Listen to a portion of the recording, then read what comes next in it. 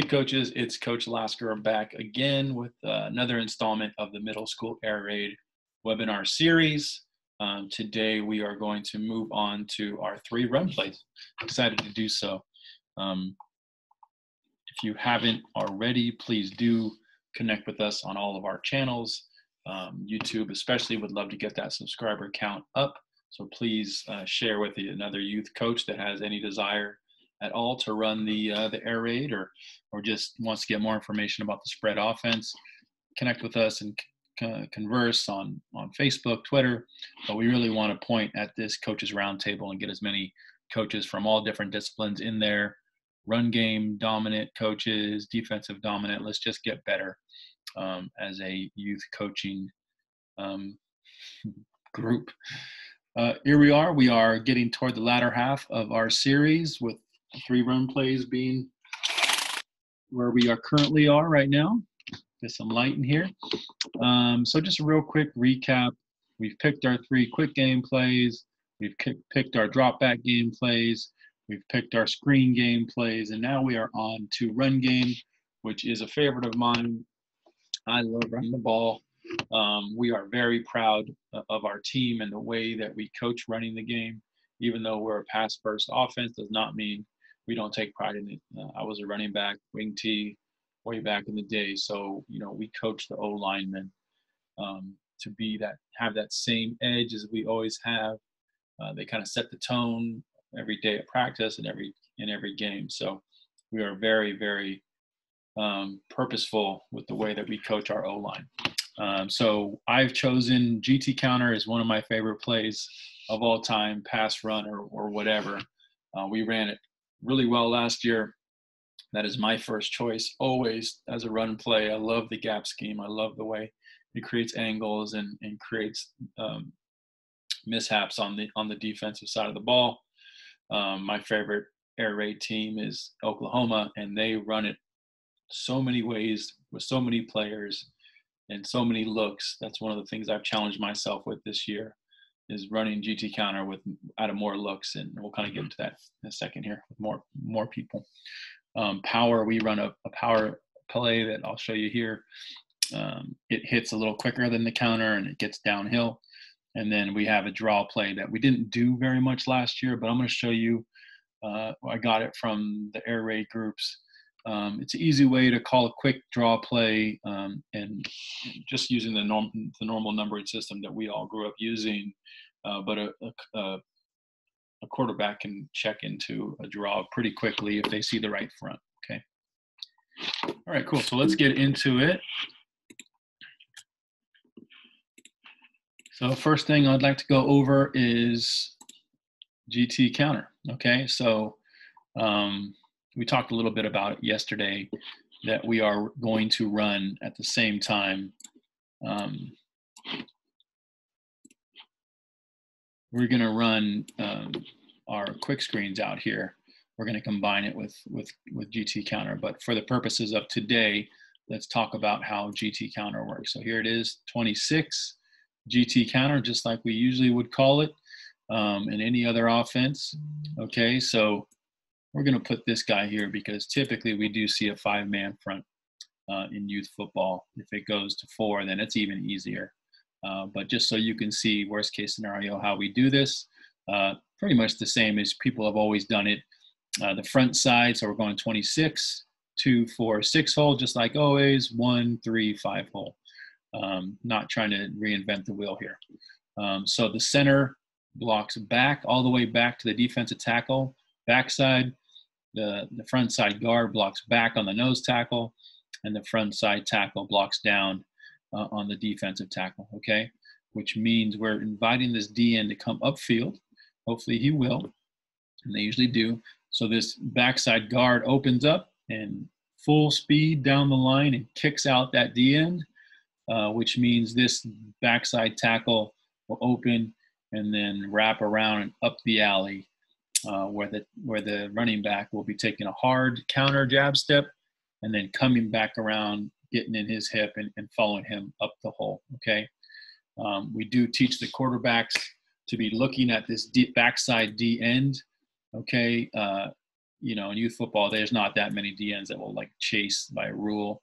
They're not that advanced yet. But we do want the quarterback, while he's handing it off, to get used to looking at that D end as that running back's taking the ball, because at some point, if that D end does start crashing, it'll just be easy pull. But we don't implement that until later in the season. Okay. So again, if for whatever reason they come out on defense with 3 over here, then this tackle would just take it up to that backside backer. Okay, easy enough. So that's 26 GT counter. Okay, so going the other way, it's the exact same thing. Front side, all back blocks, backside guard kicks out, backside tackle wraps. We'll get into how we're going to call this at some other time, but basically if it's 3-on-2 out here, the quarterback's going to just come out here and throw it, just get it out there. If there's a third defender out here, we're just going to run counter. And then basically the way the quarterback's going to do that on both these plays, no matter what happens, the O-line and the running backs, they're all going to run GT counter. And it's the quarterback reading this over here that's going to tell, either he's just going to get the ball and throw it out here, or pre-snap he's going to look over to his running back, say you, which means the running back knows the quarterback is actually going to give him the ball. And in this scenario, looking at this backside D end that whole time, okay? And then they're going to go ahead and execute GT counter, okay? Out of 2 backs, you'll see on film, last year we tried to cross this other back in front just to cause more confusion. It didn't do enough. It actually caused a little bit more confusion in our backfield than theirs. So we're going to go ahead and do it Oklahoma way this year, where this F is going to clearly come outside and lead block, which might and should bring this linebacker to him because he's trying to match him. And then everybody else is running the same. Same thing in the other way. So it's GT counter with that kind of a lead. And then here's what I'm talking about. Another way that we're going to run it this year. And I love, last year I ran GT counter into the boundary. I'm not doing that this year with this typical play because we really want to put this defender, this third defender, whoever it is, we really want to put the coaches in a bind, whether they're going to have a nose tackle or a linebacker, and then make them pick their poison. So it really puts pressure on this third defender to do it to the field. One way that I'm going to get it back to the boundary, which I want to, because it works a lot better actually to the boundary, is still run it the same way, but instead of giving it to the running back, it's going to be a nice long fake, which is basically the counter step for the quarterback, and then he's going to run the counter himself. So everything's going to look exactly the same, except we're going to run counter back to the boundary. So we're going to call this 16 GT instead of 26. Running backs are 2, 20, 26, 36, 20s and 30s. Quarterback is 16 with the 1. We're going to call this GT counter into the boundary. We'll call it something. I'm not really sure yet, but basically 16 GT counter. Okay, so again, everything looks the same to the defense except we're running counter back into the boundary. And we're going to do it the other way as well. So all this action is still going on out here. Everything's flowing this way. All this is going on. The quarterback's going to ride them out and then go back into the boundary, which I'm excited about. Okay, so here's a few GT counter clips for you. So here we go. Just chalk it up real quick. So this is the center. So he's back, he's down. This guy is wrapping or kicking, and he is wrapping. And watch him turn inside. This tackle needs to get up the alley. If he gets that far, he needs to look inside for this block. And watch how perfectly executed this is. Boom, off to the races. Kick out, wrap up, inside, put them on the ground. And let your players go to work. We take a lot of pride into running the game, running the ball, guys. Take a lot of pride in it. And even when these plays the blocks don't perfectly happen, still the way that these plays are set up and the way that the counter runs and gets everyone flowing one way and then trying to come back another way, you still get a lot of really great success. Okay, coming back this way, kick out. That wrap block got held up in the middle, but again, there's just so much deception going on, guys.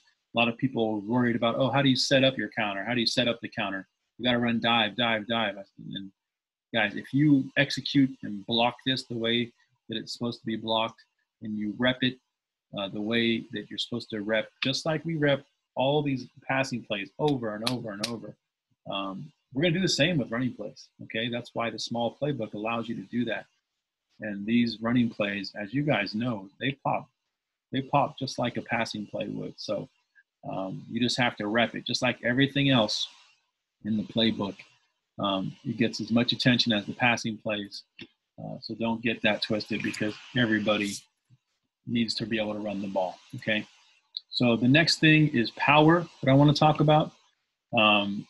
This is still a two-back formation. Okay. In the air raid, the quarterback being under center, this formation would be black. We're not going to have him under the center unless we have to. So he's in the shotgun, but this, what we call gray, is a variation of black. That means he's in a pistol. That's air raid terminology as well. And so our power fold, this is our power fold, okay? And this is, you know, goal line type of thing, or short yardage, or even coming out from the end zone, your own end zone. But anyway, so here is our power fold, and there's so much going on here. Let me just delete some of this stuff, okay? So just so you can see the block, and again, we see a 5-man front more than not. If you get a 4-man front, more power to you. You'll be able to run it that much easier. But basically, our power fold, 26 power fold, is this Y is coming all the way across and down blocking. It's, again, great gap scheme blocking. This tackle is going to open and do a fold block, which is basically just a kick out block on the D end. It doesn't happen as impactful as the far kick out from the backside tackle or guard, but you get a good little wallop on this guy, and the goal is to kick him out. So then obviously your F can be coming through and getting up on the linebacker, okay? There is one variation that I'm going to show you, is if, and it happens, if this guy is way down here, then these guys have a call, and then this guy goes down.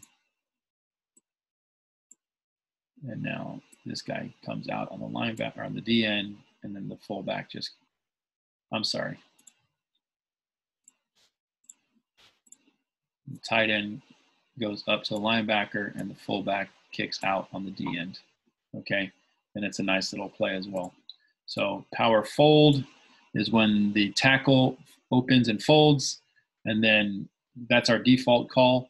But if this guy's way down here, the adjustment will be for these guys to kind of flip positions, and now the Y goes up on the linebacker, and the T comes and gets the end. Okay, so here's the same thing out of tan. So this formation under center with the fullback to the left is brown, with him in pistol is tan. So I'm only going to introduce you to these two because that's really all we're going to run, but it's the same exact thing the other way. So the tackle folds out, there's a fold block on the D end, the Y is down on the defensive tackle, and the F is up to the linebacker. Again, I'll show you with film the adjustment. Okay, so here is power.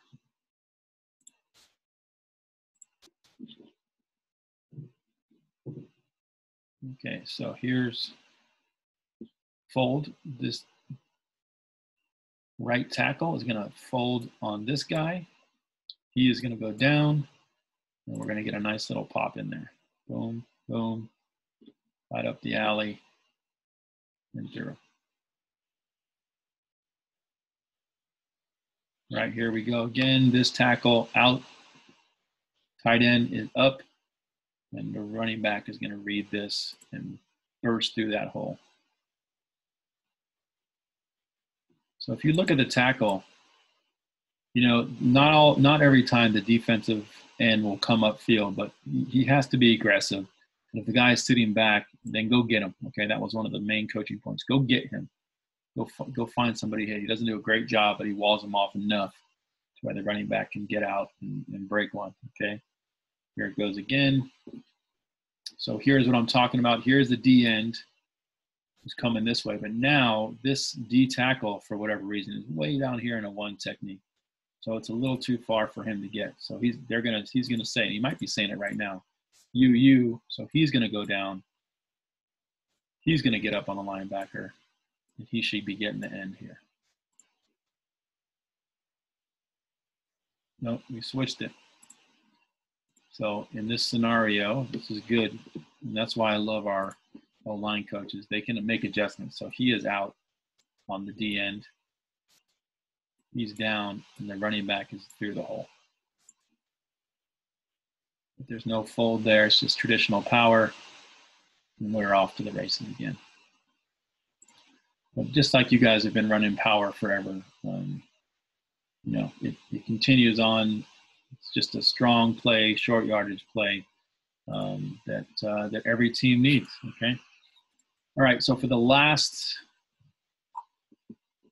running play, let's just go over the 2 draw plays.